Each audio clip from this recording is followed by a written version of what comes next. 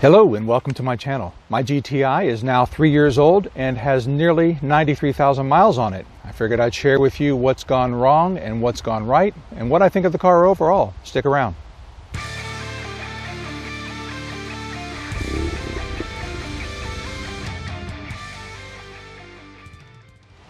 The short version, the car's fantastic. I can't see myself getting rid of it anytime soon. Some things have broken, so let me tell you what's going on, what's been happening with it. I will start with the things that you cannot see, and that would be things that were wrong with the car upon delivery.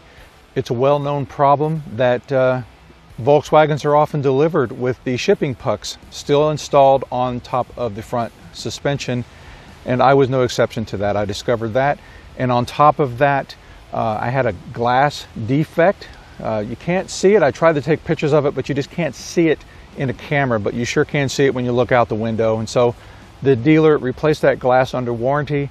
And I also had a lighting issue in the front passenger door. The little LED strip lighting wasn't working, and they had to replace the entire door panel to fix that. And that's not a problem. Sometimes things happen, and everything's been great ever since delivery.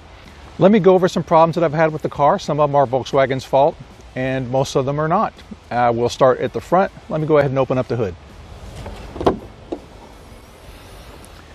Welcome to my engine bay. The first thing I'll talk about is something that we cannot see from here.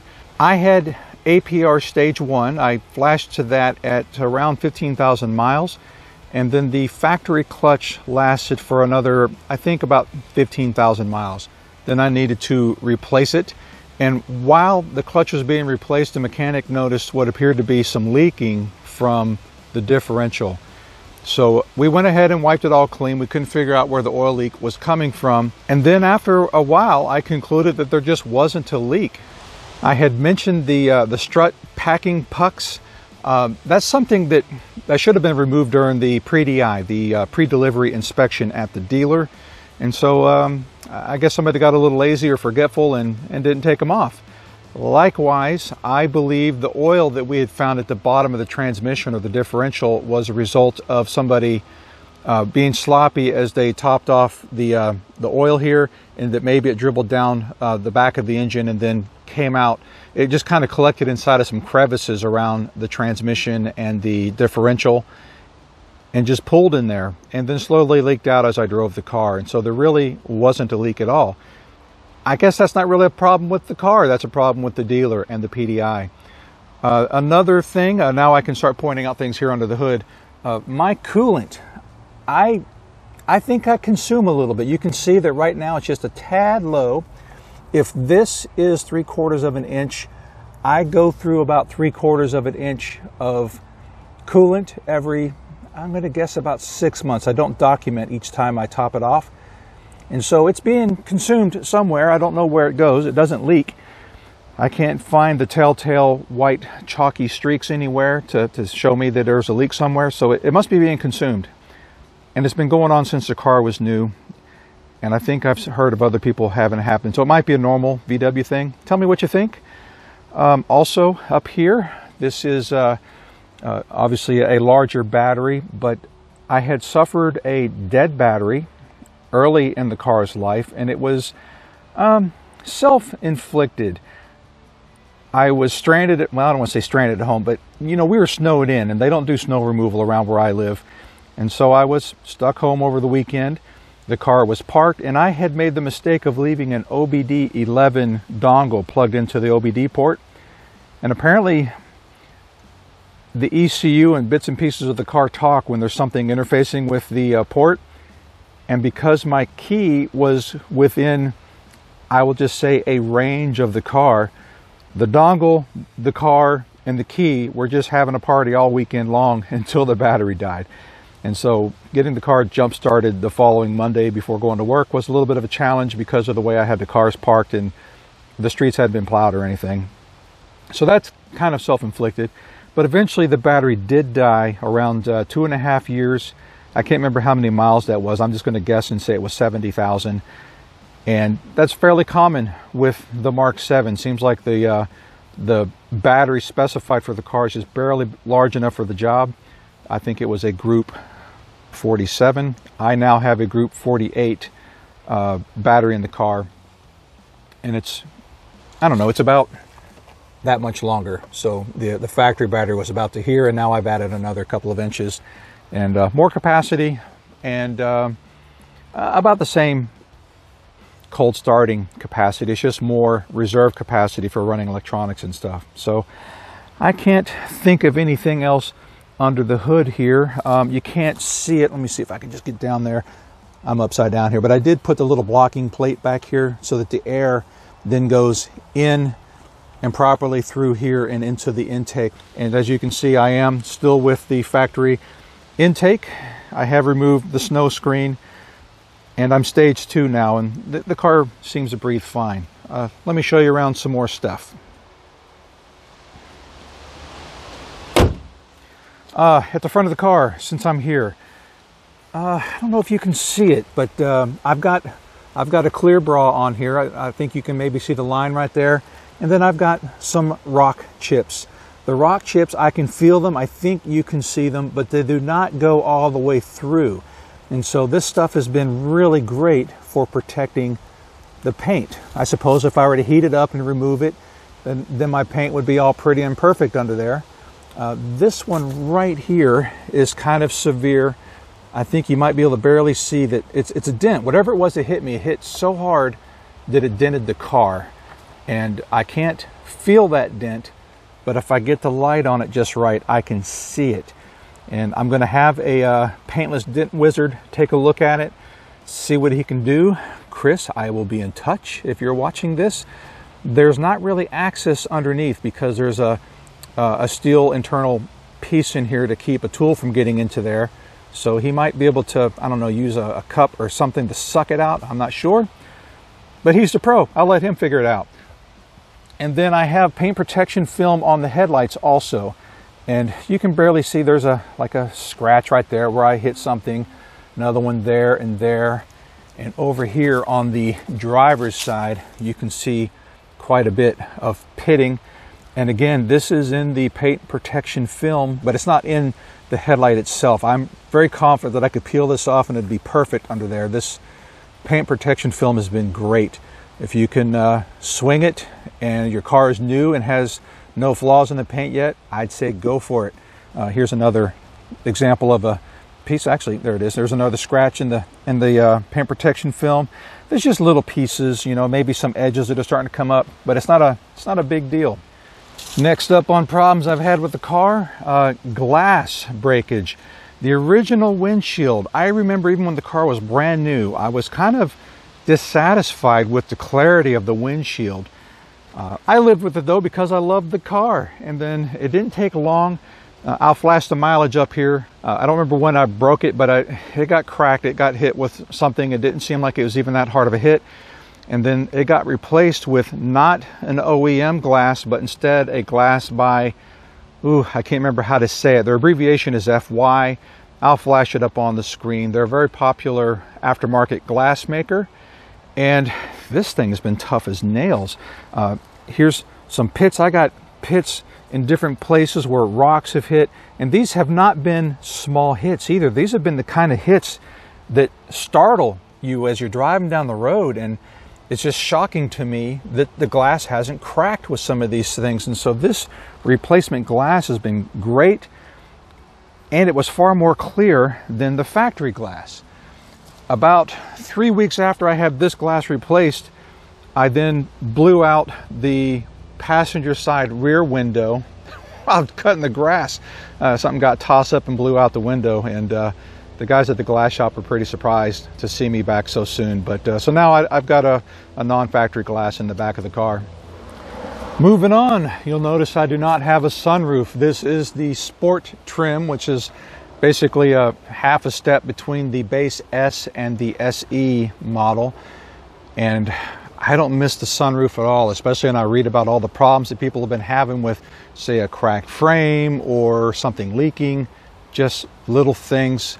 And VW never seemed to fix it, so I'm glad I don't have a sunroof. The next thing I will point out, this is a common complaint. It's got to be just the shape of the roof. Something going on here that when you use the windshield wiper, the sprayer I should say, or if you've got water standing on top of the roof, which my water beads really well with the ceramic coating that I have on the roof, if you have your window down, the water will just roll right over this and then come into the car, and it typically lands all over the power window switches and everything. So it has become my habit to just leave the windows up so that I don't have to worry about that until the car's dry. It's just a new habit. Moving to the inside of the car, I had been driving myself nuts trying to find a creaking noise that was in here. I thought maybe this interior was working its way loose. I had removed this to run wiring underneath this, and so I thought maybe this was creaking. And forever I just couldn't find out what it was until finally it got so bad that it was undeniably coming from right here. There is a 10mm triple square bolt under here, and that is for the door check. And when it comes loose, it starts to make a creaking noise that transmits through the entire door, and it sounds like it's right by your head. Once it gets really loose, then it makes a terrible noise right there when you open and close the door, and then it's obvious. Just throw some Loctite on there and crank it down. Don't overdo it because the threads are kind of fine pitch, so I don't know how strong they are, but just put a little bit of torque on there and you'll get the thing tightened down just fine, and you'll be able to get along. The next item on the interior is my seat bolster. I am tall, long legs, bad hips, and I tend to rub right here. And so I have been wearing this bolster away far sooner than I should have. I have slowed this wear by adjusting the way I get into the car. I kind of swing my hips in a little bit farther before I sit down. When I get into the car, it's kind of a controlled fall. It's a hip thing. I won't bore you with the medical details, but I can get this fixed. I took it to an upholstery shop once and they just recommended I leave it be until it wears through, but I've improved my seating method, and so I think I am going to go ahead and take this and get it fixed. But this is, 90,000 miles worth of driving, and that's not bad for a tall guy. Related to this, another thing tall people will identify with is how I've blown this out. I rub on that too when I get in and out. This was a problem on my Jetta as well when I had it. Has to do with the short door jambs. If I had a two-door, then this B-pillar would be way back there, and then I wouldn't be able to touch this with my hip, but I probably still would be catching this seat piece here. So it's just something to keep in mind. You have to adjust the way you get in and out of the car, and everything will be fine. Next up was the leather here on the parking brake. There used to be leather there, and it worked its way loose. It's just basically held on through pressure, and it turned out that this piano finish here, I like it just fine. It feels fine, and it's still very functional, and so I decided not to replace it. I'm just living with it the way it is. So there it is. Oh, look at that. This piece here, it looks kind of purple here, but it's not. It's black. This material here, because I use this armrest, I was constantly getting, say, dead skin buried in there. And it would come up when I was vacuuming, or if I try to wipe it, it would get all chalky on here. And it's basically dead skin. It's a little gross if you think about it that way, but I got this infant skull cap and slipped it on there, and it hasn't been getting nasty at all. But if it does, then I just pull it off and wash it and stick it back on. So it's kind of like a little condom for my armrest. I like it. And the final piece in here would be the cabin blower. You can't see it. I forget what the mileage was when it failed, but it did fail, and you access it all from right down there. I've got a video on how to replace it. And it was simple, and it's not an expensive thing to replace. It just sort of happens. On to the trunk. Back here, the carpet. See how that comes up?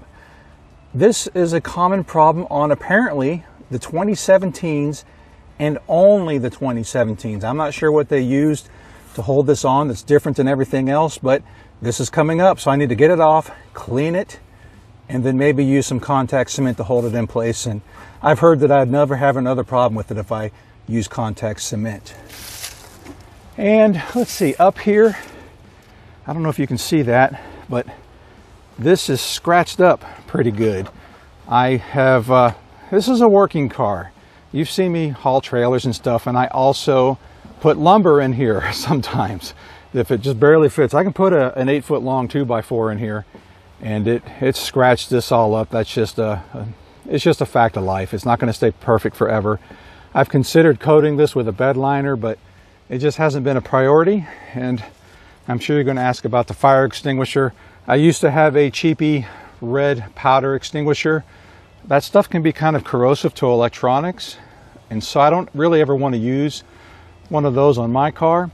This extinguisher is packaged with Halitron, or Halitron, however you say it. I remember Halon 1301, we used it on the ships when I was in the Coast Guard, and that stuff's since been outlawed because it's bad for the ozone. So now you have this Halitron replacement, and it is extremely effective against fires. The only other thing I can think of that has not been peachy with my car is the wheels. Now, you've seen these wheels before. These are the Nagaro factory wheels, 18 inches. And a common complaint with people that have 18-inch wheels is they don't hold up so well to potholes. And so I have bent 2 of these, and then I got them re-straightened. So this is actually one of the wheels that was bent, as was, you know, both wheels on the left side have been bent, but they've also been straightened. And if you've been watching my channel, then you might recall that I have another set of these that are refinished in gunmetal gray. And I love those so much more. The only reason they're not on the car right now is because I had a really nasty puncture. I was able to plug it and continue on for several months, but then the belt eventually failed and I got a lot of really bad cupping on one of the wheels. And so right now I'm just running on these wheels temporarily until I can get new tires mounted on my gunmetal gray wheels. They look so much better, but I'm living with these for a little while. And yeah, life is good. The car still drives great with different color wheels. It doesn't matter. It just doesn't quite meet my fashion standards. So there you have it. I think I've covered everything. You know, there is one more thing that I didn't touch on, and that is I've added a steel oil pan to the car. And I did the same thing on my daughter's car as well. And you know, it's such a hassle to get these things to seal up right. You're warned, we're warned, don't use too much of the adhesive or the sealant under there to seal the pan up to the bottom of the engine. Otherwise you might get some seep in and then get stuck up in the engine. But then if you don't use enough, you develop a leak or leaks. And I found the leak on her car first, and I just figured, all right, she didn't put it on properly. So then I redid it, and man, cleaning that stuff off the bottom of the engine is a real hassle. You know, get it all perfectly clean and then reseal it. And then I was under my car recently and I found a very, very slow leak on mine, which a slow leak can still make a big mess. I haven't decided if I'm going to take the thing back off, but if I do, I'm really tempted to just put that factory plastic pan back on because it's got a proper gasket on it. Tell me what you think. If I had to do it all over again, knowing what I know now, I think I would go for the skid plate rather than the steel pan. The skid plate can protect the plastic pan. The plastic pan has a proper gasket on it. I think it's less prone to leaking. But you people who have older GTIs, Mk7 GTIs, who have not upgraded your oil pan to steel, tell me, did your factory oil pan eventually leak or seep or anything like that? And if it did, then I guess it's pointless for me to go back. But I'm thinking about going back. But that's all I have for today. Let me know what you think. Feel free to ask any questions. I'll be glad to answer them. And as always, I appreciate you being here. Thank you very much. Please subscribe if you like what I'm doing, and I will try to continue to churn out some videos for you. Thanks a lot. Have a good one.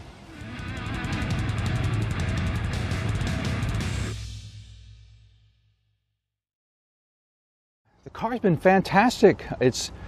I used to think that my TDI was the best car I'd ever owned, and then the next TDI was a good car, but not quite as good as my Mark III. And then I switched to this thing, and the TDI is no longer the king of torque. This thing is awesome with a tune. I've got APR Stage 2 on it now, and all I can say is, why did I wait so stinking long to get a GTI? They're fantastic cars.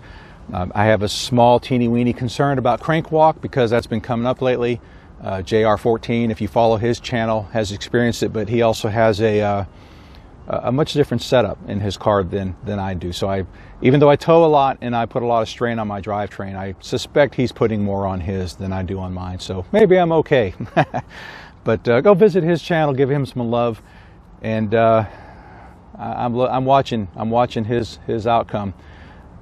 For now, I still love the car. I'm going to keep on driving it. At my rate of driving, I'm probably going to have 150,000 miles on it when it's 5 years old, and probably will keep going. So that's it. Let me know if you have any questions about the car. I'll be glad to answer. And as always, thanks for being here. Subscribe if you like what I'm giving you, and I'll talk to you next time. Take care.